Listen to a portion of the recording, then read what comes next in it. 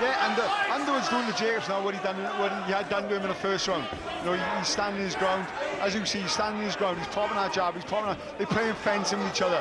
The right southpaw Jacobs. He's on the outside, but with Underwood just tapping that jab out.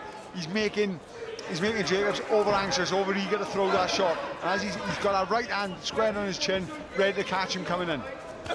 Good shot again by Underwood. Yeah, sign of a smart fighter. He's adjusted really well, Billy Underwood.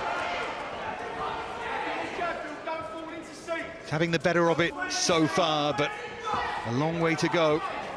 Yeah, it is a long way to go, but he's boxing well. Good shot. Top of the head there by Jacobs. Yeah, Jacobs just coming forward a bit more now. Good shot. Underwood with the right hand again.